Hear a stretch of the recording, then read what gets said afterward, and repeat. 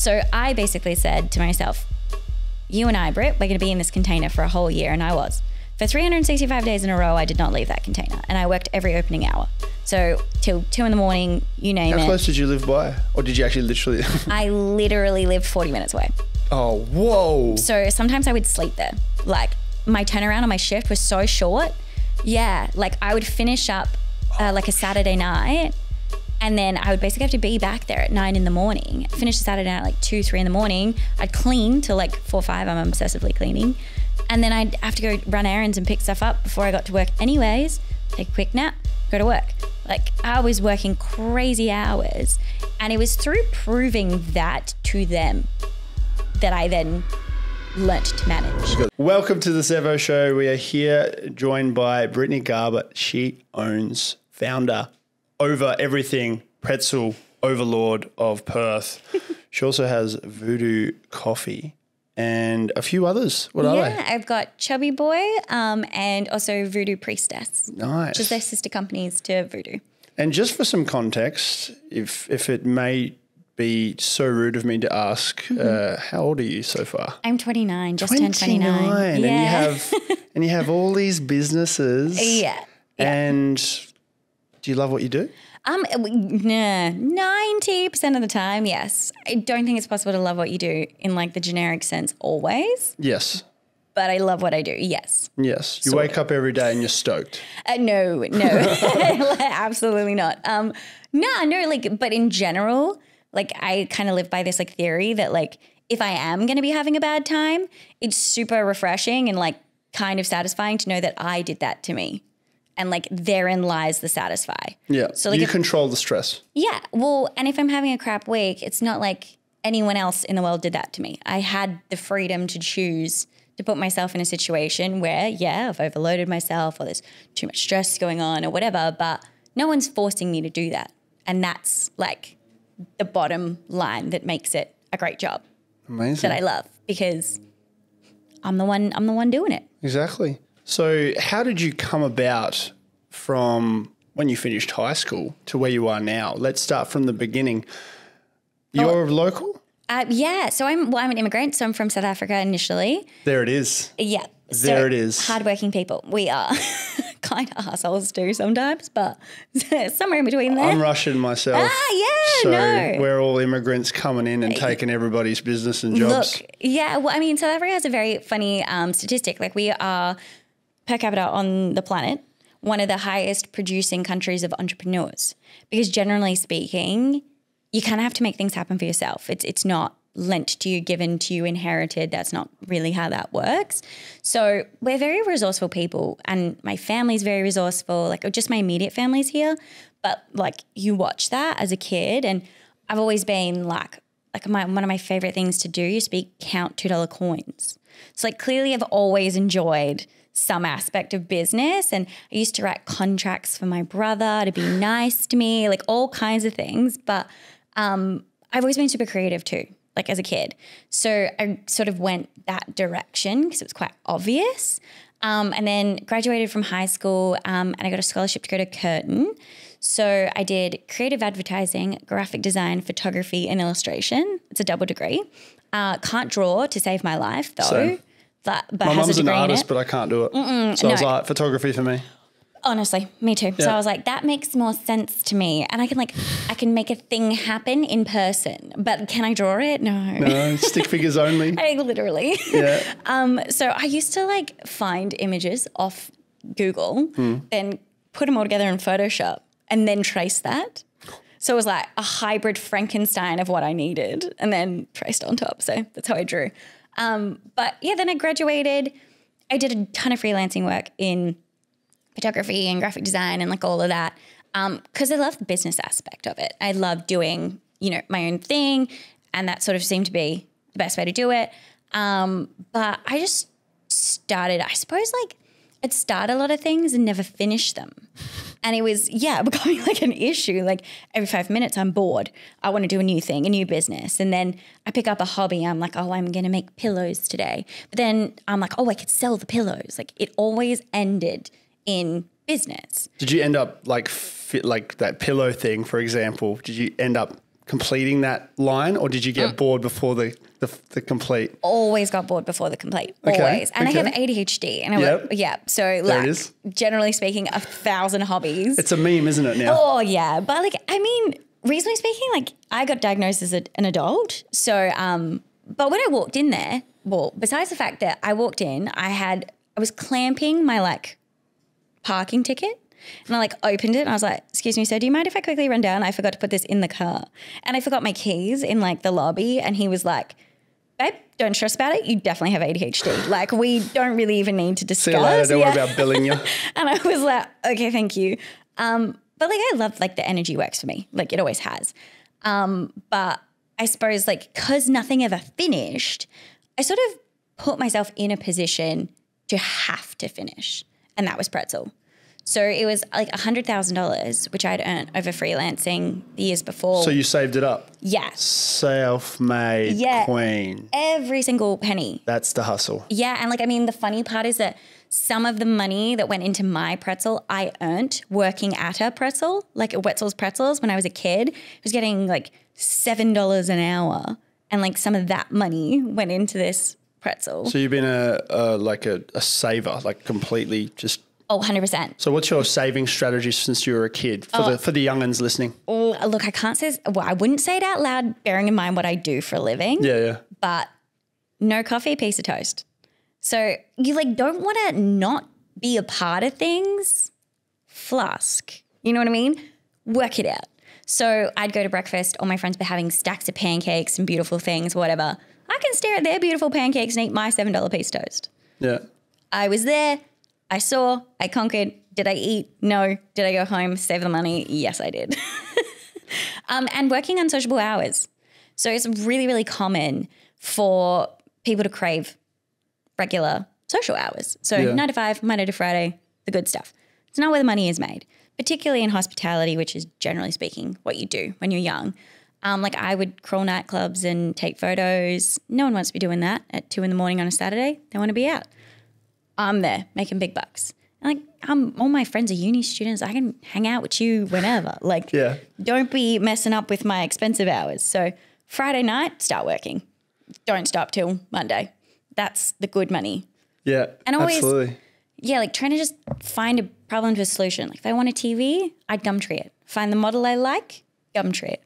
Like there are ways to get where you want. It's constant problem solving. When I first moved to Perth from Kalgoorlie, because I lived in the country. Oh, no way. And I was fortunate enough to have my parents' investment house here. So I got straight onto the book out the other rooms. Yeah. And that was my kind of safety income. I was very fortunate there. Yeah. But it was kind of redundant because I was an idiot at 19 and decided to get a car loan. Oh, so not the car loan. Yeah. I think but the Gumtree thing, that related because I went to the free section. Yeah. And I went straight into the couch. I think I rotated about 5, 6 couches that I got for free. Yeah. Found a better one that was free. Take it. Flipped the other one for money. Yep, always. And I was like, people are not doing this. You know those like bulk collections? Yeah. Oh, yes. I could not go across a good anything. I was a scab. Me too, but like in the nicest way possible. We do it like, I'm not like brazen about it. I wasn't like roaming around. Like I go in like the dark, you know what I mean? And I'm like, I see that sink. I know how much that sink costs. I've been to Bunnings before. Sells it online for $300. You know what I mean? Like the good stuff. Like there was a whole bunch of AstroTurf once and like. Did you have a preferred suburb you'd hit? Oh no, honestly, you have to go to the like Dalkeiths of the world. Yeah. I'm not checking it out in my, like I used to live in Ocean Reef. I'm probably not there. Absolutely. But like I used to Airbnb out my parents' room when they moved to Bunbury and they didn't know for a hot minute. And because I had like its own separate entrance and everything. And then my parents were like, well, my mum found out. But like, so how I was raised, she was like, where's my cut? No issue. Just where's her cut? And I was like, that's sort of like the vibes I had as a kid. Do you had any entrepreneurial sense within the school? With like in high school? Yeah. Not really, no. I think like I was too hell-bent on just like, I was good student, good kid, loved school. Are you turning 30 this year? No, I'm I just had my birthday. So I'm 31, so that meant you would have been in year 8 when I was in year 10. And in year 10, so your year 8, so your first year of high school would have been when they abolished sugar in the canteen. Yeah, they did. Do you remember that? I do. You were not sugar. Guess you were what I like a did? little drug dealer, but sugar dealer. Yeah. No way. And you mentioned off air that your mum's a teacher. Yeah, My yeah. mum's a teacher. Oh. Guess where my stockpile was? Yeah, no, in her office. In her office. Yeah. So what I did was I bought zombie chews. Oh, I love a zombie chew though. Very good. The bulk shop. The bulk shop, $20 Yeah. for 50. Yeah. I brought them in, sold them at $1 each. Yep. And Genius. the kids automatically forgot that they were worth 20 cents back when they were on sale at the canteen. Oh, no way. Yeah, no, I I had a couple wouldn't. of people call me up and I'm like, you're just not my client. You're just not my customer. I don't care. You're not my You people. know? Anyway, Supply and demand. If you don't want it, you don't want it. exactly. Do you want it though? I've got it for you. So by the end of my sugar cartel, at the like end of the that. first term, I had year 8 selling them for me. Yeah, that's when you know you're in business. I would give them 10, and if they sold all 10 and bring me the money, they would get a free zombie chew. Oh, I love that. So you were like a sole trader, but now you're a corporation. Yes. Like we have employees. Yes. I hope you were paying payroll tax. Yeah. Actually, because you're technically meant to be fundraising, my mum come in, and this is our communist Russia sort of vibe coming in, going, Mum could have shut me down, but she goes, that's fucking awesome. Yeah, no. And then when the teachers asked her, like, what is he fundraising for? She's like, no, he's fundraising. Fundraising. For himself. So, See, I was in Catholic school, so my mom definitely wouldn't have been able to do that. But like she used to like harbor all of my stuff for me. Like she was just a big locker. yeah. Like all my art things, all the other kids are like on the bus with their massive canvases. I'm like, don't you stress, just taking him to Scarbett's office. But yeah, I loved having my mum at school. It was fun. But Yeah. I loved school in general. Like just a real excitable kid, to be fair. Yeah, I enjoyed it. I definitely could have gotten away with more than I thought. Oh, and you know what though? Like it's not possible. Like sometimes my staff, like I have 307 like little babies just Casually. Yeah. But I love them. Obsessed with them. They annoy the living shit out of me sometimes though, but I'm obsessed with them. What's your average age for staff? 18. Nice. Somewhere around there. So no slave labour yet? No, I almost got done once though. Yeah. Story time. Or because so basically I don't employ anyone under the age of 15. Like I just, to be fair, lovely people, not that helpful. It is what it is. But there are some really, they're too young. But there's some really keen ones and I hate to squish spirit. I hate that. So like if someone comes to me and they're like, I am dying to work at Pretzel. I will do anything. But I love the colour pink. Yes, but I'm 14 and 9 months or whatever it is. I'm like, fine, sure, whatever. So we hired a few. We had maybe like 2. And then all of a sudden, one of their friends started like, I suppose, all of the friends started applying, right? So we're all in on it, right? Yeah. So You've opened up the floodgates. right. And because they have my email. So I'm like, no. you wouldn't have my email unless one of the friends gave it away. And Yeah, like, imagine whatever. if they figured out what LinkedIn was. Yeah, I know, precisely. And so they're all emailing me their resumes. I'm like, no worries, whatever. But we have like a strict system for fairness with our staff. You must be able to work till 10:30. You have to. I don't care about your age, your parents, whatever. It doesn't make sense. Like that doesn't weigh in for me. Yeah. Because that's inequity in cleaning. You're like, oh, I'm only 15, so I have to go home at 8. That leaves everyone else to do the cleaning. It's not fair. We're one team. End of story. So one mum's kid got knocked back because she said, no, there's no way I can work past 9 p.m. My mum won't let me. And I said, that is unfortunate. You do not meet the bare basic requirement to do this job. Lovely knowing you or applying. Thanks for the application. But, get back to me when that changes. And then the mum got pissed because now obviously all the other little girls got employed. Her kid didn't get employed. So, Sounds like a her problem. yes, a bit of Karen, the injustice of it all. So she goes to Wage Line, which is like the WA one, and she says, they want 14-year-olds to work until 10:30. I did not know that is illegal. Like Oh, it's dear. fully illegal. Oh, dear. So you're not supposed to have a kid work after 10 p.m. Oh, dear. under the age of 15. Okay. So I then was investigated and obviously we went along with it. Yeah. And I was like, look, I'm so sorry. I did not know. I would never. This was early on, right? Yeah. And I was Okay. like, I would never in a million years be slave laboring for half hour. I wouldn't. Yeah. But generally speaking as well, we really did not try to put those staff on late. They are young. They're not. If you But spend you a need whole to be fair. and you spend a whole day. Yeah. So we have the fair system. Yeah. It's like in writing, and then what we do practically has to reflect more But practical. the law said no.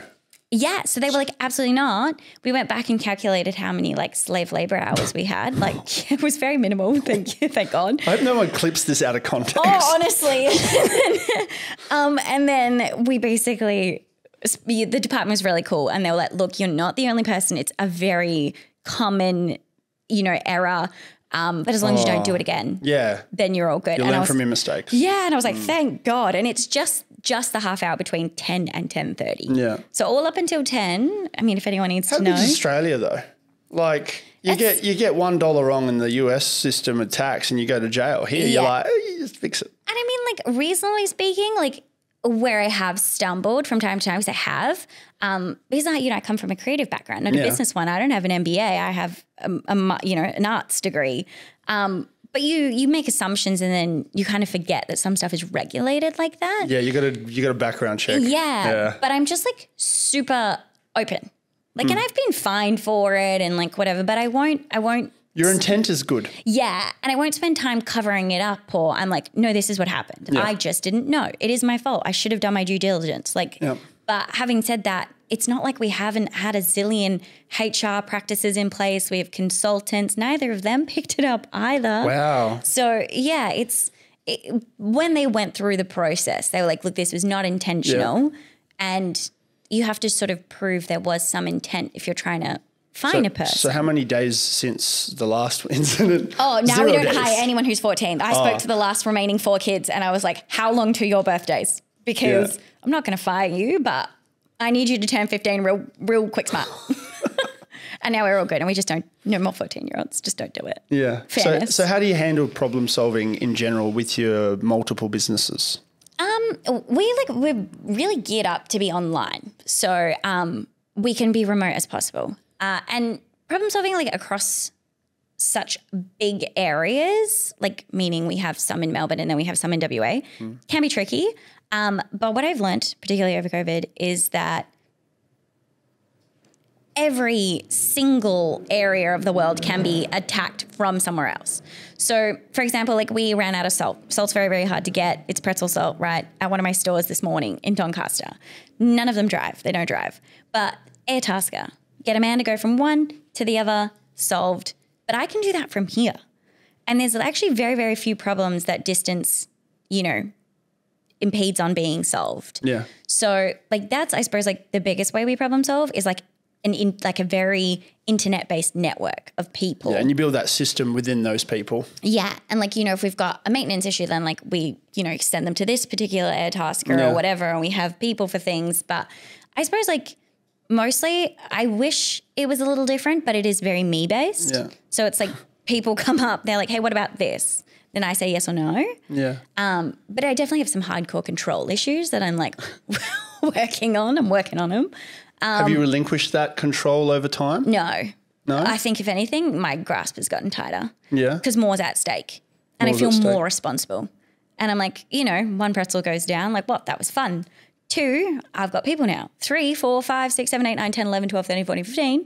Yeah. Is that how many you have? Yes, I have 14 venues, 1 on the way. Yeah. So, and that's a lot of people. People's kids have mortgages these days, and I have people with proper, expenses, and, if we make a lot of pressure. Yeah. Yeah. And how do you handle that pressure? Probably not well, I would say. But I mean, it's funny because I don't mind it, but I allow it to sort of grow to a point where then I am like, fuck this, I'm out. Like, don't talk to me. I can't. So like trying to set, like I just got an office recently, which I've always been very against because I don't want to be found. Like I don't. Like if I'm doing my own thing, I'm doing my own thing. And I like to work solo. But the office will solve a lot of these issues with my control because people have to find me to, get the answers they need. And then when they don't get it quick enough or they don't get the right answer, then I'm like, oh, they can't do the job. Yeah. And I lose trust. But in an office space where people can actually like rely on each other and help each other, I'm not the only source of information 24/7. But I have this unique ability to make people feel like I'm the only person on the planet with a valid opinion and it sucks. Like it's the worst skill I have. So do you have a right-hand man, woman? Yeah, no, I do. So I have two, like Narks and Harry, and they're amazing. And then I have an ops manager for Priestess, Chubby Boy and Voodoo, and that's Annie, and she's amazing. And then I have external like assistants from the Philippines, whom I love, but they work perfectly because I don't like to work with people. I like to work alone, but that's an issue. But so like they all, I wouldn't get by like without Ronnie and Ivy, and like they're the best. So ever. you've delegated. Yeah. You started to delegate. And how long ago did you start relinquishing that control? Because that is relinquishing. Yeah, we're getting there. Yeah. I definitely over COVID had to start. Yeah. It was like the first, you can't physically be there to solve it, so find someone who can. But I mean, it's been baby steps, but I think the problem is like when it doesn't go well once for one thing, I'm like, out, see ya, and then we start again. Yeah. Like for an employee? Not an employee, but like a system. A system, yeah. Or a way of doing something which is generally linked to an employee. Do you throw away the whole system or do you tinker it? I wish I could say I tinkered more, but I do try to tinker when I think it's savable. But I tend to, being a perfectionist, many business people are, throw all of toys out the cot and start again. Yeah. And it's not the best, but I spend a lot of time recognizing what I don't do well, like a crap ton. And I think that that's more positive than anything. Yeah, definitely. So when I'm like about to throw all my toys out the cot, I'm like, remember, that's a thing we don't do well. So like it's good to like continuously keep addressing that and then trying to like change patterns. Yeah. But people have this like bizarre assumption that like we just know what we're doing. And you're like, so you like, well, no, we're people too. Yeah. Like just because we run companies or like CEOs and stuff like that, like they're not. Yeah, problems come and you got to fix them. Yeah. And if it's a domino effect for one problem in a system, you got to scrap the whole system. Have you found a time where the system works really, really well? And that you didn't like what's your longest standing system that you have? Oh, definitely Deputy from like rostering. Like, and it's the best. But like that system, infallible, does not fail. And it's like super helpful. I would say it takes hours and hours and hours and hours and hours away from me. But, you know, even, you know, I suppose like it's not really possible to have had a system for that long these days. Like I don't find any system really lasts more than 6 months without being usurped by a new one. But they're just constant improvement. Yeah, and that's where I'm coming in now with the agency system, the social media marketing systems. I'm feeling like they're a little bit. Yeah, look. What are your thoughts on that? Well, so having like been in multiple areas of that and having potentially actually gone that way, like that was probably. Especially with your photography creative, yeah. Yeah. The like, top of the funnel, really. Yeah, and like branding, it was really like my major focus. So it was like you either go to an agency or you freelance. And there are pros and cons to both, but it's super funny now being the client and then having a look at both options because freelancers are awesome, love it, but incredibly expensive. Come in, just do what they need to do and no more. Yeah, and they're not invested. No investment. No. And the lack of communal vision is deadly. So you can give vision to one set of people who's a videographer, say. You give brief to photographer. It's never the same. It never is. No. And they work independently of each other. They get their money independently of each other. They don't talk to the guys who do the packaging design at our shop. Or so that disconnectedness of all of it is deadly. Yeah. And then you get to the end of something, you think I've spent all of this money because while they seem cheaper or more economical, not cheaper, they never are, but economical, when you mush it all together and none of it works, everything was wasted. So it's a difficult sort of area to work in. But then you want to go and like, so content creation, for instance, is so incredibly expensive. And it's very difficult for businesses to justify a lot of it. It is. And it's such a gamble. Will it hit? Won't it hit? Who knows? You can't fight the algorithm either. No. And that return on investment is not promised. No. It's not. But the more money you invest, the more likely your return of investment, it's a question. I don't like that. Yeah, you don't know. No. So in one hand, you're like, I can make a thing on my phone and it could be hilarious and it could just kill it. Just randomly. Will it, won't it? Yeah. That takes a very particular person, a very particular set of skills, a very particular personality.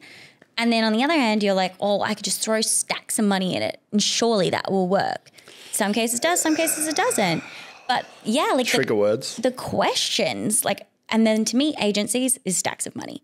So that's throwing money at something and saying, good God, I hope it works. So how have you managed to overcome that? So me personally, like I dealt with a lot of our social media until just very, very recently when I finally found the people I think are going to be my perfect match. But it's like dating. Like it's taken me. It is exactly like dating. Oh, it's taken me years and years and years and years to even like, it's the first Zoom call we're in, like, I was like, no, we're on the same page, finally. But like, I have some amazing guys called like Harry and Lucky, and they do super cool work for Pretzel, and they're like really in my brain. Yeah. Like, and I love them, and like they do a really, really great job. But, you know, they also have their own stuff going on, and, you know, so it's difficult to get everyone all on the same page. Yeah, you mentioned this off air as well, that part where you need to find a creator that's kind of bought into you, not just themselves. Yeah. And that's kind of what I, as a creator myself, I like doing my own thing. Yeah. But I like helping others. Yeah. I'm a protagonist. Yeah, cool. So I want that success for them. Yeah. And every time I get like asked to do a collab or whatever, I'm like, yep, cool. And they're like, what are your rates? And I hate that question because I'm like, I want to help you, but I still need to get compensated. Yeah. But I can't guarantee you. Yeah. That's the end bit there. And then how I kind of sleep at night really well is I'm like, I'm going to in create a Gumtree bed. Yeah. Yeah, it's an oversized one. So I give them I give them the content. The content is what they get. There is never a promise of it hitting. No. And they say, oh, okay, well, we're looking for this amount of views. And the inbox is worse when I'm rolling organically with my own content. Yeah. But right now I had a couple of million hits. Yeah. And I'm just getting inboxes of all these random brands. It's like, no, I can't help you. Yeah. I can give you UGC, but that's it. Yeah. I'm not posting it on my channel. And as a brand, and this is something that I wanted to also bring up, is a brand ambassador. Yeah. What are your thoughts on that? So like, I love the concept. I do not love the allocation. Yeah. So like, I don't think that being a brand ambassador means being quote unquote a brand ambassador. So if I find someone who I'm like, wow, we are like, I love you and we work. I'm not like, do you want to be a brand ambassador?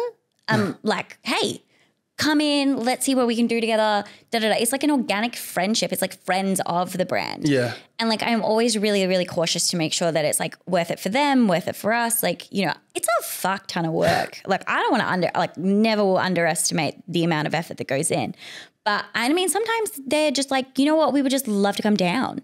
And if we love it and we actually do enjoy your product, we'll put it up. If we don't, we won't. I'm like, beautiful, go for it. I've had a run in with a restaurant recently. I'm not going to mention them.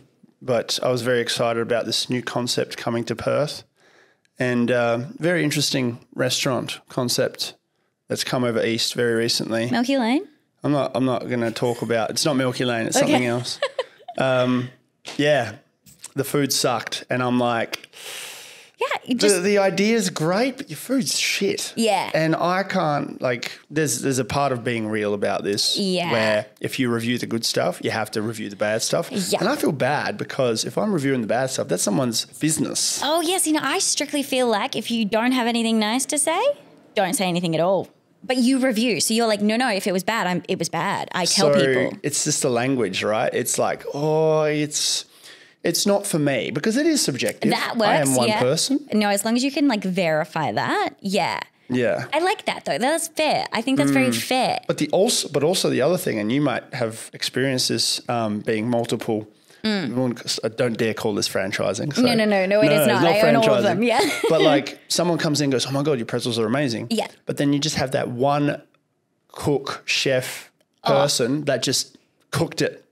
Poorly and cooked it. Common. And the reflection is on that one. Oh, it is. So how do you combat that? So like generally speaking, you don't, right? Okay. So like we go out with full fairness and we go out with like serious, just like we fucked up. Like, I've never been one to be like, oh, I'm, this excuse, that excuse. At the end of the day, no matter what happened, and I mean, it's common with Karens. I think people don't give them enough credit in a weird way. So, like, whether or not she's a Karen, she's upset. Yeah. It's my job is to make her happy, and it didn't. I failed at it. So, and I mean, whether or not it's justified, I would say 99.9% of the time it is not. But the end result is undesirable, and that's on me. We figure it out. So sorry, we fucked up. Is generally how I start that email. And like, I try and deal with as much of it as I can myself. And like, people really haven't, like, everyone's like, oh, there's staff shortages and stuff. Not really clocked that though. Like, yeah, a lot of the quality out there at the moment is not great. Because like I went somewhere last night actually, and it's usually very, very amazing, but I think they're struggling to get staff, and my food was terrible. And I was like, but I'm in the industry. Empathetic. Yeah. And I was like, I understand. Sometimes it's actually physically not possible, but like not the same with Pretzel. Like, but sometimes we do have kids who just mess it up, or staff who aren't doing the right thing for that day for whatever particular reason. And we try and be as fair as we possibly can. And we try and say, look, we're sorry about your experience. I really appreciate if we get an email. Like, I will actually go really above and beyond for an email. If you go and blast it on Google, I have much less respect, much less. But nonetheless, I shall address. And we just try and say, look, this is not what we intend. This is what we do intend. If you'd love to give it another go, we'd love to work with you. Yeah. But otherwise, you do have to have this level of like, it is what it is. Oh, tell you what, I've been Red Rooster's community manager for a little bit. Oh, yeah. Love Red Rooster. Good. Yeah. I'm going to clip that and put it on their channel. The comments, though. Oh, TikTok is the most vilely negative place I have been in a long time. Oh, really? Yeah, and Instagram as well. I always found they were very positive in the beginning. Like, Instagram had this weird positivity about it. Depends on which demographic you hit. Yeah, maybe. If you hit the American demographic, it is savage. But I just like, it really hurts me to know that people are like that. Yeah, TikTok's onto it though. They throw you out. They ban you. They shadow ban. Me, again, nothing nice to say. Don't say anything at all. Don't give light. Yeah. Like, I think it's more damaging to just not say anything. Do you know what I mean? Like, if I really don't like a person or a brand or this or that or had a bad experience, I'm not going to share you with my 3 million followers. Well, I don't have 3 million. I'm pretending I'm an influencer. But like, I just don't talk about you at all. Don't give you the opportunity. Don't give you the light of day. I just, as soon as I discovered they're a brick wall, I'm like, done. I just shower them with kindness. Yeah. I just say thank you. Yeah. Completely.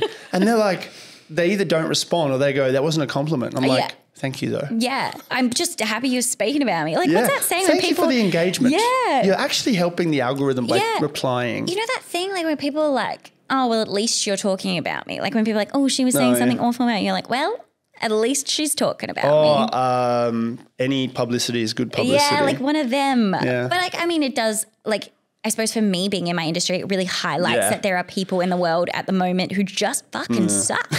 Like they just on every level suck. Especially hospitality. Oh, and you're like, dude, I don't see you coming. Like, why do you not spend every single waking moment of your day complimenting people when things went right? Why do we feel the need to only pipe up when it goes wrong? Very good point. Like, there's a whole theory about this, and it's a rabbit hole I can go down for hours. Me too. But like think of it like when you're driving a car, right? Someone cuts you off, you just like flip them off internally in your shell. Yeah. You will swear, you verbally. Well, I do anyway. Yeah. No. But if you go up to the lights together and you're side by side, you're not rolling down your window, giving them the finger and yelling at them because you're there. Yeah. It's like the dogs barking on each side of the gate. They're barking at each other. As soon as the gate goes away, they're just like, ooh. Yeah. It's because they have that opportunity to do it. Yeah. Just because they can doesn't mean they should. No. But the reason why people express more negativity than positivity, the bottom line is most of their lives are probably really not that great. And I find that just such a shitty fucking excuse for it. Oh, of course. I'm like, of course. Well, get a better life then. Be happy with yourself. I don't think that being negative all the time is really assisting with this goal of a better life. Exactly. And it's a defense mechanism as well. And we notice more negativity than we do positivity. Always. So it goes on the other side of the spectrum. The reason why we notice more negativity is because we need to survive. We need to survive and we feel attacked. Our aura is compromised and we need to go, someone's not liking my stuff. Yeah. oh my God, what do I do about it? But if someone's giving you positive, you're just like, oh yeah, all is well in the world. You know, and my mum raised me, she goes, you need to live neutrally. If shit happens, the drop's not that bad. If things are great, it's, you know, you can go up but go back down to neutral. Because if you stay high and then it becomes negative, that drops harder. And you're going to recover a lot slower. And then people live in la la land. They do. Honestly, there are, like, I would say 99.9% of the planet in general is in la la land. Like, I actually feel like a very, very small amount of them come down to earth often. Like, every now and again, sure, but often no. And, like, even as a business person, like, it's interesting because we're a minority, but not used in the typical sense that term's used. But we're a very small amount of people because generally speaking, mathematics dictates that if there's one of me, there's 300 staff members, you know what I mean? So it's very rare that you actually find people who seriously relate to you and your struggles, because the general consensus is that we sit on these little thrones and have the time of our lives. But it's not, and we have a unique set of problems that very, very few people can relate to. And we don't want to waste our time explaining it to someone who doesn't probably get it, hence the haters. Yeah, and then when you do like have an issue and you don't have anyone to sort of like sympathize with you, you're forced to sort of like internalize it. You're like, cool, and that's a bad thing too. It really is. You need to talk to someone. Like I have many mentors that I've somehow been lucky enough to come across. And they just listen. And they're like, we know exactly what you're saying, but it's good. It's good to let it out. And then they give me so much better. Yeah. So good. You do. But when like, you know, like I've got mates who are doing their 9 to 5. They're not entrepreneurs, but they're my mates. I love them. And they listen as well, but they don't have something to respond with that I need. So, and one of my business coaches back in the day, I said to him, like, how do you go by your day? You're clearly successful. How do you do it? He goes, I do one of two things. I either only talk business or I get fucked up shit-faced. Nothing in between. I'm similar. Honestly. I like try and keep them like very, very far apart because it helps you otherwise people let you down. They don't mean to. They don't. No. But again, it's like that minority feeling, which is like I have so feel so arrogant talking about this a little bit, you know. But it is like the way, and also that's another thing. Like you constantly feel this need to downplay what you do because you don't want to offend people in a room or like. But it's like it takes so much skill to do what I do. It takes so much skill to work for me. Like I am not confused about that. I would say it's probably harder to work for me than it is to be in my position. But they have the point is that they are different and that you still need a community, and we are so stretched and so thin and like thinly covering. Like whereas my friends, like we go out and they're like, my boss did this and this and this, and like they all know how to have that conversation, and I'm like, oh my God, I'm the same. I'm like, cool. I can only do one-on-ones most of the time. Unless there's like an activity we can do at the same time, like cards or whatever. Or I'm like, oh, well, you know, they pay this tax. Like I kind of treat the tax man as like when they're talking about how crap their bosses are or whatever, I'm like, yes, the tax man. Because he's like the most representation of a man above me that I hate. Yeah, I'm having a phone call with mine at 3:00. I love the bloke, but damn, like... Can you stop giving me bass statements, please? Yeah, honestly. Damn. And it's like, it's just like a very odd place to be in. So you have to make sure you separate them just to not be like, so if they don't get it, then I'm like, oh, maybe when they're talking about their refunds, you're just like, oh. What is that? What's that? Yeah, I don't get a refund. I'm only very like new to that space because over the last few years I was a school teacher. And then I went into photography, and then I was like, oh, I got to register a business. Blah blah blah. I've registered businesses before, like personal training and that. And then I was like, oh, I got to do another one. I know how to do that. And then you go past the 75K mark. You're like, oh, I got to register for GST. I've never done that before. And then you start going up the bracket. And then you're like, oh, shit, I have to company structure this. Yeah, you copping the overheads now? Like one of my favorite things to explain to my staff is like how when they change a shift, right? And they're like, it's just swapping a shift. I'm like, no, for you it is. But for us, it's 10 minutes of time to do it. Someone has to do that. That's an overhead office. Then I'm like, when you didn't log your timesheet correctly, they're like, oh, can you just fix this for us? Times 307 times a woman who has to go and do that. When people have to do your bookkeeping, they have to submit your BAS statement. Someone has to be doing all of these things. I think people forget that it's not like just I make all this money and nothing else is involved. And even like sole traders will start to struggle to the point where they need to pay a bookkeeper. And you get squished in this very odd area where your overheads are almost overcompensating for your profits. So you can either be much, much bigger or you have to go much, much smaller. Yeah. And I think sometimes people don't understand that with trades, like when they're stupidly expensive. You're like, think about it. Yeah. They have a lot of expenses. Yeah, Like, and I've got wedding photography as well as another business, and I scaled that really quickly.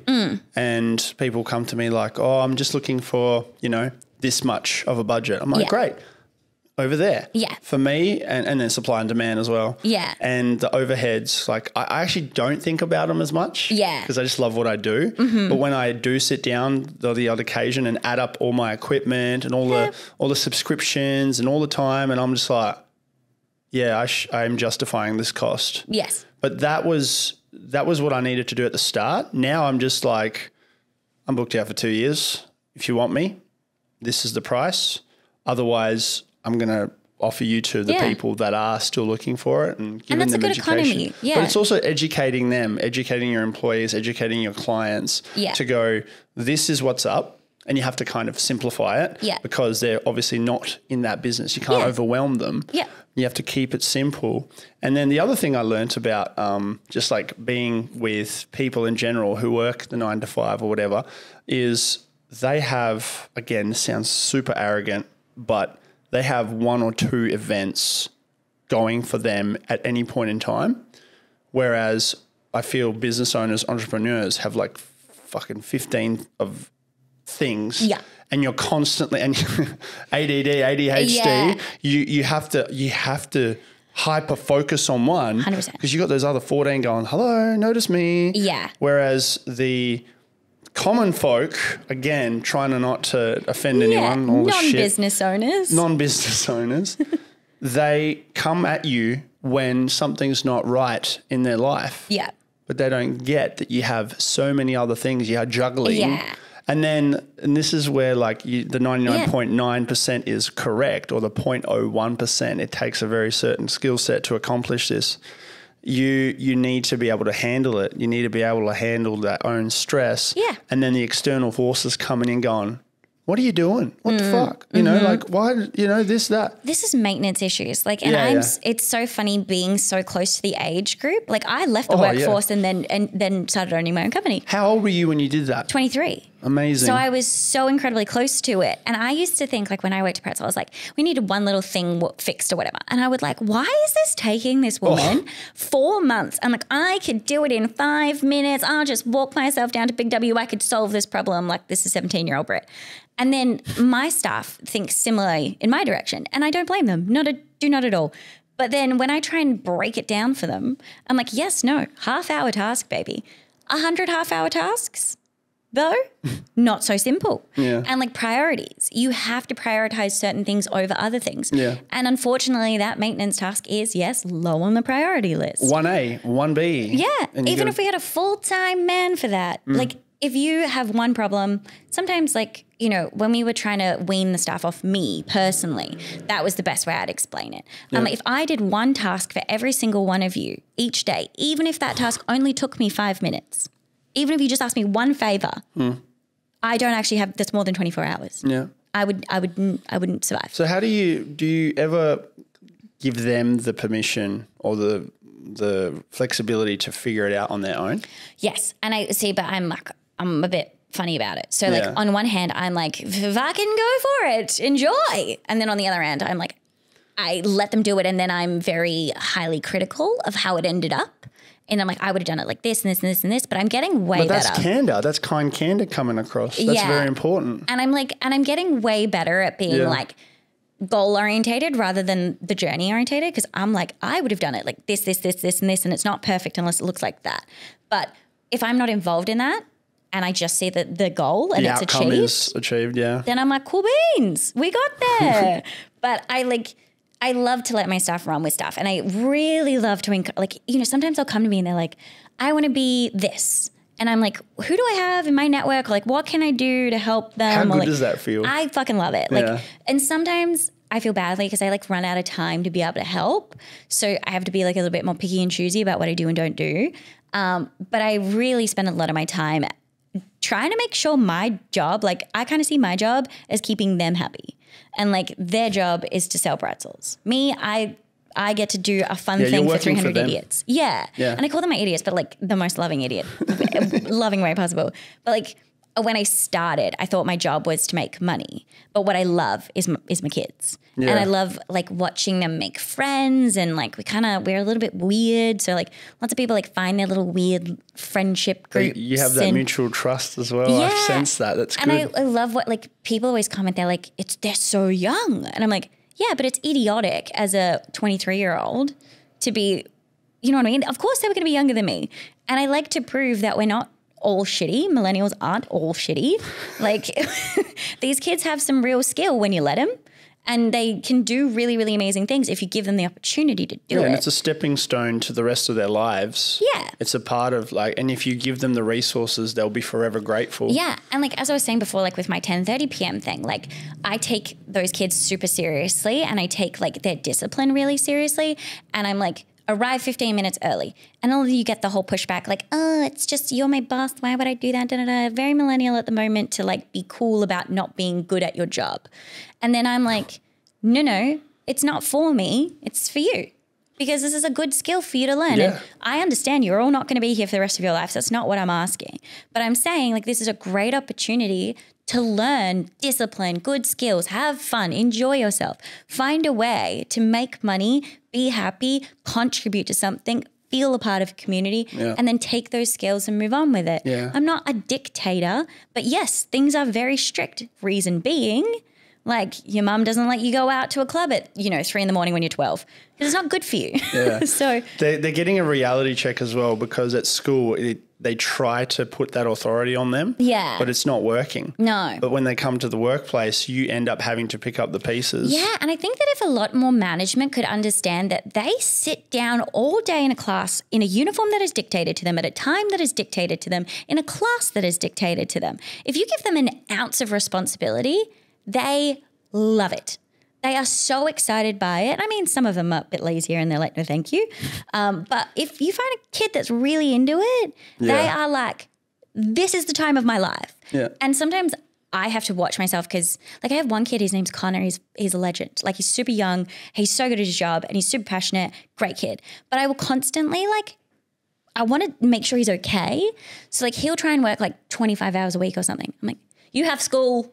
And I'll like, you know what I mean? Like, but it's like Mama just Brit coming in. Yeah. And like just recently I was like, no, you got to stop that. Like he can do his own thing. You are actually not his mother. And so like we like offered him a supervisor position, and like people are like, he's very like he's 16, 17, something like that. He's earned his stripes though. He has. And his age should not determine it. I mean, look, he can sink or he can swim. We'll be there to support him either way. But it's like being able to like let people know that just because you're young and you're not heard often doesn't mean you have to act like a kid. You know what I mean? Like if you want something and you're willing to work for it and you're willing to show that you have the maturity to do it, I don't care how old you are. Yeah. But like I want to encourage kids to be good at it, because it is common at the moment to be like, fuck my boss, fuck my job, but la la la la. I see it a lot. If you come in from a point of understanding and what they're thinking, you'll win every time. And that's why I succeeded as a school teacher. I came in and understood what they were thinking. So why do I have to wear this or this or this? I'm like, well, to be honest, I don't really care if you wear this color shoe or this hat in class. Yeah. But there's a structure in the school, and I have to abide by it. Yeah. And they loved that. They respected that. And then I was like, oh, sir, I want to listen to music. It helps me concentrate. I was like, me too. Yeah. Me too. You know what? Put your headphones in. But if you see a deputy principal come in, you gotta hide that stuff, because it's my ass. Yes, and we do a similar thing. Like if I have a kid who needs something, and like she or he will come to me and they're like, it's against the rules. And I'm like, look, between you and I'll solve it. Do you know what I mean? Like I understand where you're coming from. I say this thing to them all the time. I measure intentions only. That is how I run my life. So you could burn my store down.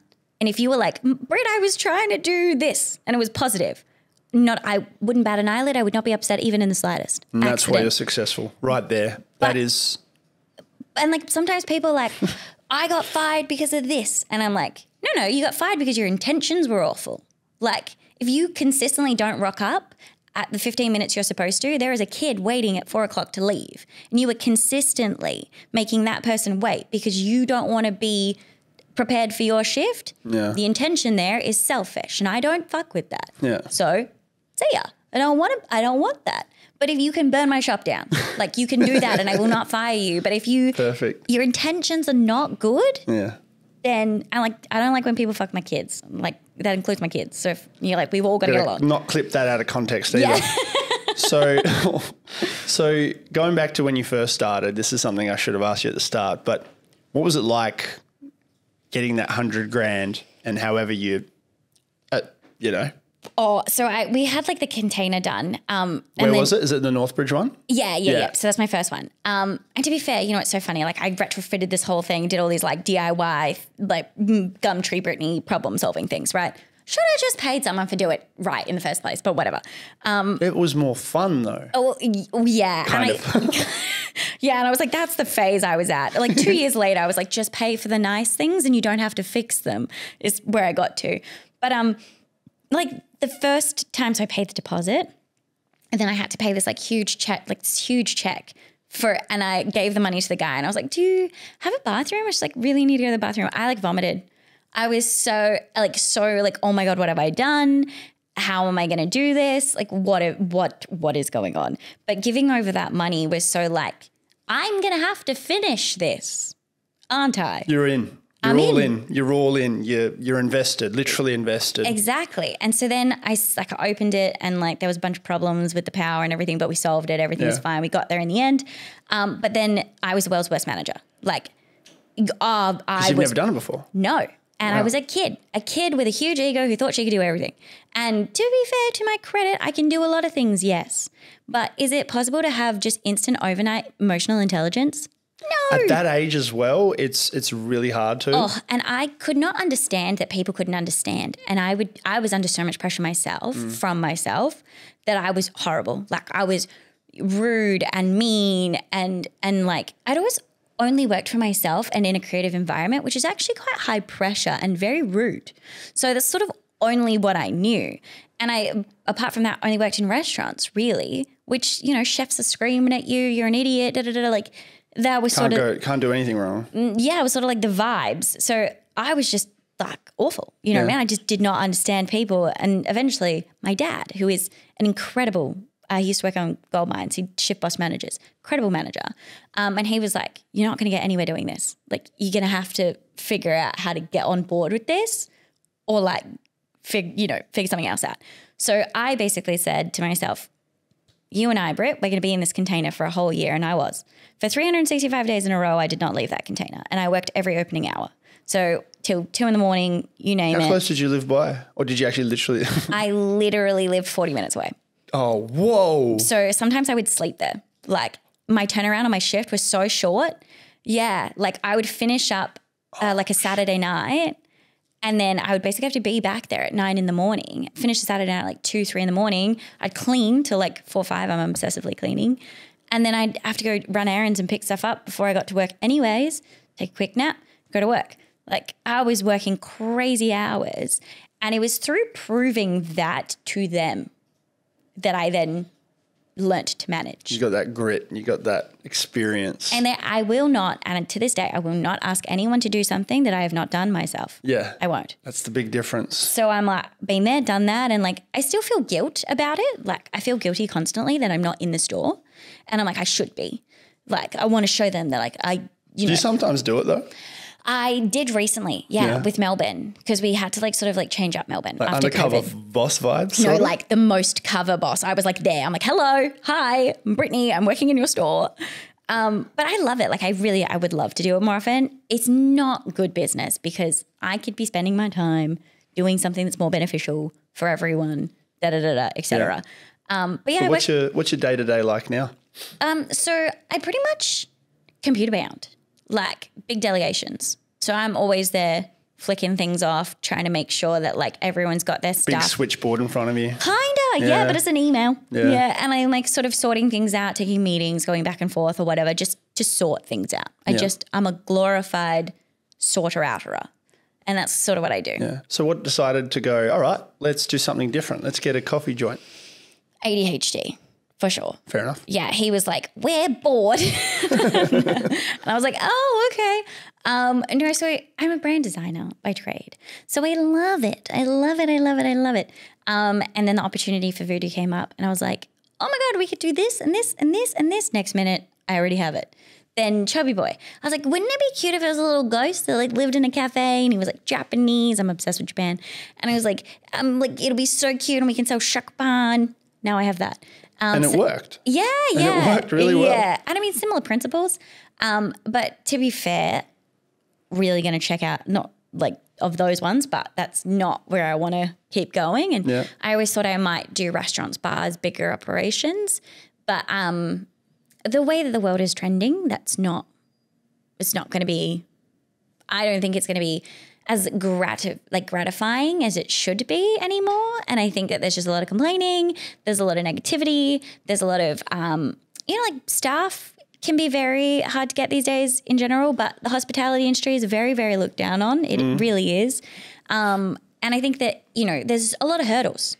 And as I'm getting older, like hurdles is not what I'm about. I think like bars and restaurants should be for like 22-year-old young guns who are industry involved, like baristas of their own. Yeah, I worked at the Court for a little bit, just up the road from your first joint. Yeah, I love the Court. And I loved it. It's much fun. Back then it was so much like, it was a vibe. Yeah. Back when it was actually a gay bar. Yeah. And I loved the whole just come in, and I was a glassy. Yes. And that's all I wanted to be because I couldn't be a bartender because my back would have cooked me. And you are like 60 foot tall. Yeah. I was just like, bang, bang, bang. I love the fact that I could just hold a tray and go through the crowd like, move. Oh my God, they would have loved you because you don't even have to say move. You are above everyone already. And then a 5 foot short boy, just like, and I'm just like, move. And then I'd have like a whole forearm of glasses and I'm just like, move. You ever been to the MBH, the Malu Beach Hotel? Oh yeah, that was my stomping ground back in the day. I used to work there.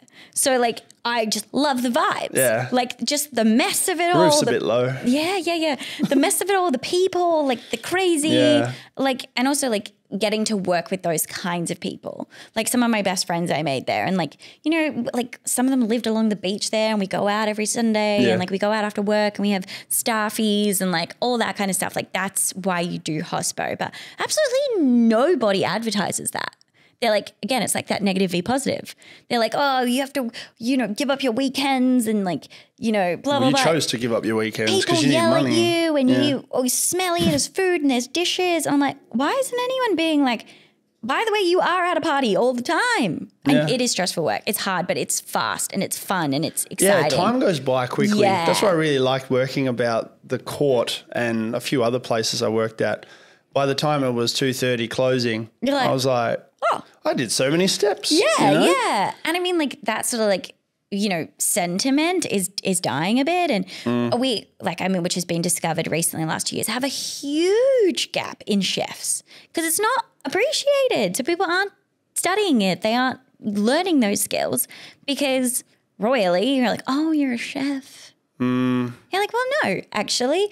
Like that's, and unless you're up here working at a very particular location. I'm a sandwich artist. Yeah, like why isn't that a thing? Like they Subway. are phenomenal sandwich artists at Subway and like just respect it. Which is like very, I don't know, maybe you have a similar feeling like being immigrant-y, but like where I come from, okay, how to explain? Australians are the most well-intentioned people I think I've ever met. Like I love them. Big fan. I'm an Australian. But sometimes we miss the point generally, but not on our fault, just because of how we've grown up. So like they'll be very, very compassionate. And they'll say, oh, like, don't be mean to the janitor. Like, be nice to him, because he's just a janitor and no. Yeah. In there 6 times, you have just disrespected that man, like 45 times, because you are down talking to him with the guys intentionally of 100% kindness. But like where I come from, you just respect what they do, right? You just respect anyone. But you respect them at any level. So you say, you don't treat him, you don't be nice to the janitor. You be as nice to the janitor as you are to your boss. You do that. My cleaner story. I always love talking to anybody new for the first time. Yeah. Cleaner rocks up. Cleaner rocks up. And I had another cleaner and he sold the business. And I was like, okay, cool. And then this new guy, Indian fella. And I've got a lot of Indian friends, most of them Punjabi. And his last name is Singh. Yeah. I'm like, cool, another Punjabi. Yeah. We're going to have a lot of, Singh like Smith. Yeah. same stuff. And then I said to him, we got talking and find out what he does and things. What else does he do? Yeah. And yeah, he goes, he runs Airbnbs. Yeah. I was like, oh, cool. So like, he's like, yeah, he has a few Airbnbs. Yeah. I'm like, oh, what are you doing being like a cleaner? Yeah. Like, you know, I've done my cleaning. I've done all that. It's like just to see what it's like. Yeah. And he goes, oh, just to burn calories, just to get up and froth about. it. That's such a resourceful thing to do. Guess how many Airbnbs he had? How many? 120. Yeah. No, see, this is me. Like, I would be doing that. Yeah, he sold it for like $2.6 million. I had a multi-millionaire clean my house. I would too. Like, honestly, that's the vibes. I love that. And like that, like, I've got to be doing something. It may as well be making me money. Like, I don't understand the gym. Like this man, I have no idea why anyone attends a gym. Unless you want to be a bodybuilder, like, and you've got some serious, I need a dumbbell, go work hospo. Work a couple hours at Pretzel. Kegs. Honestly, moving kegs around. Getting below, the dough up your arms, the strength, the sweat, it's paid exercise, like really is. But like, I mean, like in that man, they're like, you know, you don't need to know their scenario, but like, yeah, like a South African, he gets paid $20, whatever. That is what it is. Like, you just respect what he does. Yeah. You just say, well, that's what he does and that's what it is. Like, there's no kindness. And in the lack of kindness is a respect. Yeah. Where Australians sometimes, unfortunately, trying to be kind, forget that it's a sympathy. It's not a kindness, it's a sympathy. And like, you know, I mean, it's such an important, vital job. Like, they're like, oh, you a bin man. Like, bin men are the crux of this planet. Like, if there are no bin men, we all don't function. Yeah. So like, but they're like, oh, you know, you're a bin man. You're like, oh, that's great. That's great for you. You know, that kind of conversation. I get it. Yeah, exactly. And you'd be like, oh, like a South African though would be like, oh, you're a bin man. What a fucking shit job. I hope you get paid well. Be like, God, what hours you worked? They'd ask them questions. Yeah, I really appreciate your service. You know, and like, they might not even say that, but they'd be like, good, but they won't treat him differently. Like, and they'll be like, yeah, what do you see? Do you ever find weird stuff? You know, they'll take an interest. Yeah. And in that, it's respect. Yeah. Like, I respect that you do that. And they understand, I suppose, that 99.9% of people don't love their jobs either. Oh, you're a business owner. Oh, yeah. Like, what I mean, everyone doesn't say that to accountants, but I would say there are more accountants that hate their job than bin men. When was the last time you had a day off? Proper. I just recently went to Victoria and I went snowboarding. Ooh, first time? No, but ish. I'm a skateboarder. Like, I skate a lot. Okay. So I thought this was like a very transferable skill. No, not really. I got there in the end, but yeah. Like, so I had a couple of days up in the snow and I was like, I'm not replying. I'm not doing it. And so like, they were really, really good. But I don't get like weekends like people do, and I don't get like, and even if I'm off, like, my kids are pretty good. They try and avoid me on a Saturday, so I'm usually drunk. But see, like, even your kids as in your employees? Yeah. But even that, like, I do kind of have to be drunk if I'm going to fully forget what's going on. But to be fair, yeah, because like in the back of my head, I'm like, you know, and this, and I wonder if a kid needs me. I'll check how the store's going, see if everyone's cool, So you don't get days off, but if I do get to have time off, it's more like a chunk. Yeah. So, because I get it. Yeah. And like that first day. For me, it's sleep. Yeah. Isn't it good though? Yeah. After I sleep like a baby. Oh, and after I open a store, it's the one time I don't feel guilty about it. Because I'm like, look at all that. I've been up for 4 days. Look at all that work I did. So I go to sleep all day and I feel like the first time I didn't have guilt over not working in the last 5 years was when I got in a car accident and I was in hospital. And it was the best 5 days of my life because that's the world's greatest excuse for not working. Yeah, another shit one is worse than that, when a relative passes away. Yeah, do not have that one, yeah. It's the worst. Yeah. The worst. And I had to have a break. Because you can't physically. No. And it was actually last month. I just clicked with what I wanted to do with all of this and my stuff. And I remember sitting on the laptop at 4 p.m. My mum rings me and it's just like, you just hear her crying. And I'm just like, fuck, you knew exactly what was happening. Yeah. And my grandma passed away and it was just like 2 days later, because I had a wedding to go. Yeah, that sucks. I actually escaped. Like, I did it. Yeah. And I had a whole emotional post about it the other day, but I still carried on. Yeah. And and it wasn't like, oh my God, I'm getting on with it. Everybody tell me how good I am. It was just literally, I just didn't tell anybody. Just do. And I just did it. And then afterwards, I was so grateful for everything that happened. But like in terms of people helping me and just people helping me in general without even knowing. Yeah. But it is important to talk to someone about it. Yeah. You know, it is. And drinking, I mean, it is a good time to let go, but I also realize it's not a good habit. No.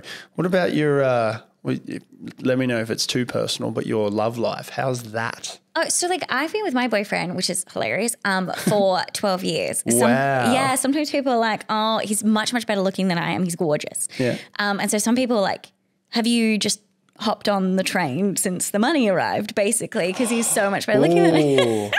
And like, it's so funny, but like we've been together since year 12. So like the longest time ever. But he's really suited for this in a weird way. So like he, no ego, like no man stuff, no like I must be macho, none of that. And he's happy as Larry to be like, look at my girlfriend go. Like that's like how he rolls. So it should be. Yeah.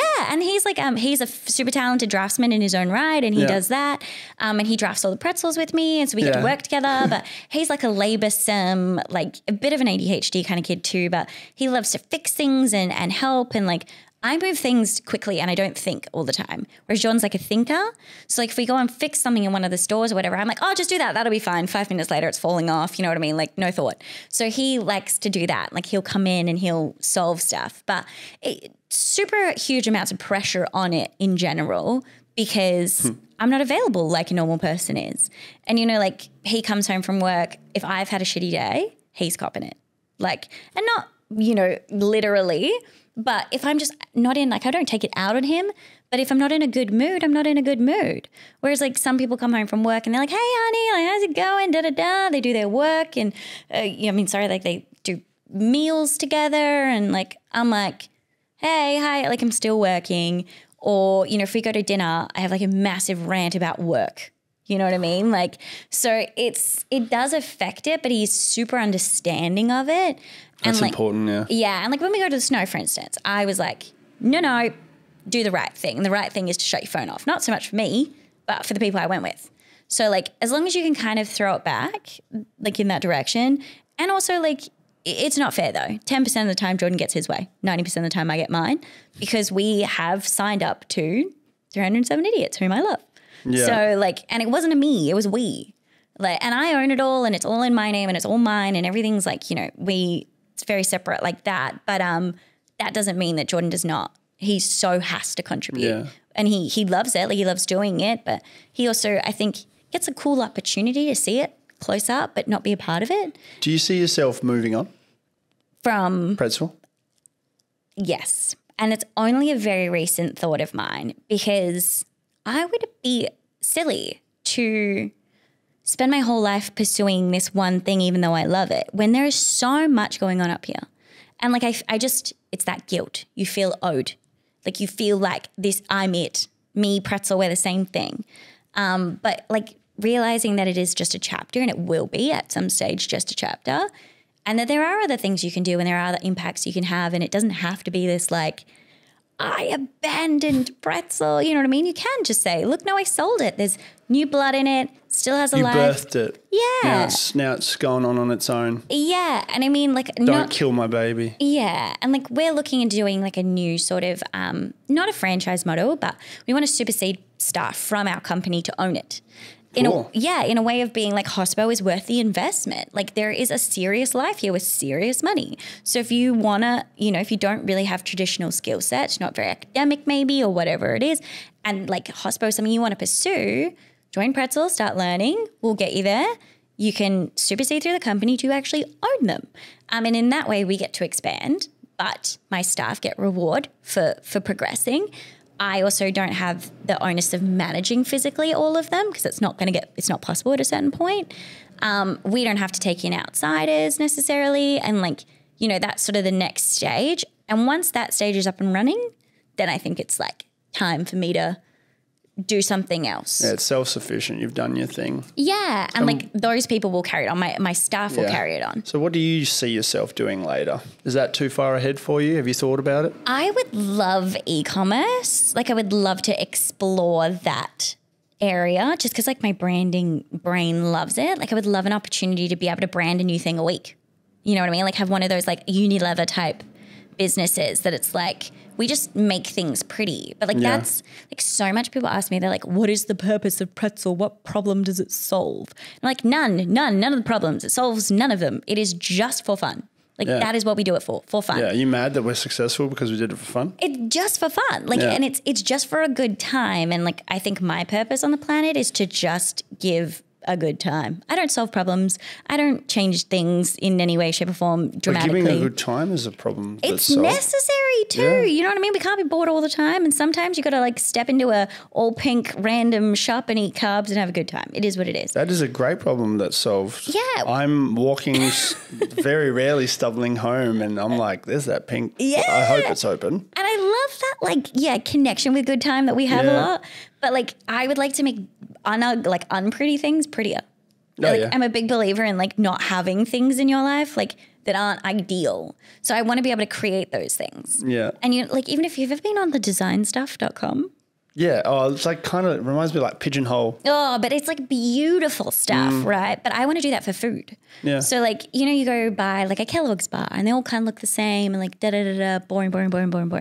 I'd like an e-commerce food business that took normal items. Whatever it is I'm in. Yeah, and just make them so fun. Like, why could they not just be like the most fun things ever? Yeah, like those Dunkaroos back in the day. Yes, like that. Yeah. But like with like sick branding and amazing situation and like, but the whole brand as a whole will work together to have these items released. Do you know the best one that's been done? What? Wonka. Remember all the nerds and all those? And like even like, you know, like the whole golden ticket situation. Yeah, that was brilliant. Like that's what I'm talking about. Like that fun on things. And Starburst did it as well. Yeah. Starburst did a good job with it. And like just the fun on things, like just beautiful, like even Carmen's bars, like back in their day, like now I would have different things to say about it. But like they used to be like this elite luxury bar. Yeah. And it provided something to people. Like, yeah, I mean, sure, you just eat it, but you open your little lunchbox and you're like, I have an elite bar today. I'm an elite person. Yes. Like that in itself is a fun experience. You've given value add to a human in their life. That's it. So like that's what I'd like to do. And like I think food just like, you know, sometimes, they just like Special K box. Like the fact that the Special K box still looks like the Special K box, I get it. Like they need to for like customer retention. Like why isn't it purple some weeks, orange some weeks, pink other weeks? Why don't you like shove little dinosaurs in it sometimes? Or I don't know, like make it elite sometimes. Like it's just, there's so much room for those things to be funner and cooler and they have so much access to our lives constantly. Like that's what I'd like to do. But I'd like e-commerce. I like the idea of it. Yeah. If you were to write your book, what would you call it? You know, like literally I've been asked like multiple times, like, would you write a book for us? And I'm like, no. Because the title would essentially be like notes from a 23-year-old idiot. Like, you know what I mean? Like, that's perfect. Yeah. Like it's, you know how many people would read that? Just that title's amazing. And I mean, like I couldn't string together the thoughts I have in my head. So it would have to be rambling notes. That's how you do it. Ghostwriters. Like a series of dumb things that I have thought, like constantly. And I have so many of them in my brain. That like, let them out, girl. Yeah. And I just like, but I wonder about things that I'm like, why is no one else wondering about this? Oh, like, and I put them down and I'm like, is anyone else? Hit me up. I'll be probably thinking the same thing. And like, even like the systems and stuff we have in the planet and like, why do we know who the Prime Minister is? Dumb. I think that's so dumb. Accountability. No, but you're opening up this man or woman to need public attention. Yeah. You know why I'd never do that job? Public attention. How do they get votes though? I reckon it should be like, this is long, but I think there should be 2 people from every category imaginable in Australia, right? What sort of categories are you talking about? I think that there should be a representation of 2 5-year-olds. There should be a boy, girl, a little boy 5-year-old, a girl 5-year-old. Like a class president? Yeah, or there should be like a, maybe like a trans 9-year-old, and then we move all the way to an 80-year-old gay man, whatever. Yeah. We have a commission. Do they progress up though as they get older? Or is it just... Like 1 to 2 year tenure and commissioned. So like everyone votes. There's multiple votes. So many people have voted in on this little thing, right? And there is one person who is nameless and they are paid very well. Pay peanuts, get monkeys. We should not be paying our prime minister the amount of money he's getting paid. No one with a half a brain hole is going to work for that amount of money. They're not in that position. Yeah. They're behind bars, like not behind bars, behind glass. No one sees them. You don't know who they are. So they are able to act independent of the influence of their family. I'm not Catholic. My family is Catholic. I would have a very tough time making decisions that I felt were anti-Catholic if I was a prime minister. But if no one was going to tell my family, I have no issues doing that. I don't think religion has any place in politics. But it removes that need, right? You don't know who I am, what I look like, where I dress, where I come from. I am completely able, and the only brief I'm given is make the most positive decision for the most amount of people. Because you will never please everyone, but that is a brief. They get a question, how do I make the biggest positive impact for the most amount of people, completely unrelated to my own thoughts, feelings, whatever, because I have no one who knows who I am. And then we will put that up to the committee of all of these humans who will all get their say in, including the 5-year-old. She's like, I don't like pink. I think it should be blue. You know what I mean? It sounds like a great movie. And then they just say, yep, cool, that actually works for us, or no, and it's a majority vote, just majority wins. That is what it is.